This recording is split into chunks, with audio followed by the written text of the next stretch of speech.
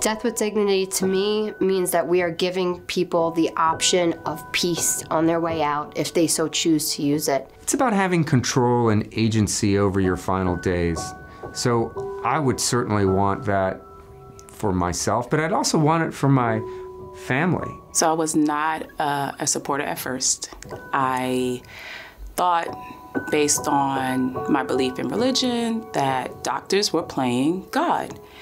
And this is before I knew what it really meant. The dignity part is deciding for yourself when enough is enough. We know that death is inevitable, but what doesn't have to be a part of it is loneliness, pain, or suffering. That is optional. Currently in the state of New York, it's not an option, but it absolutely should be. People are bringing their own experiences into that or their own personal views into this.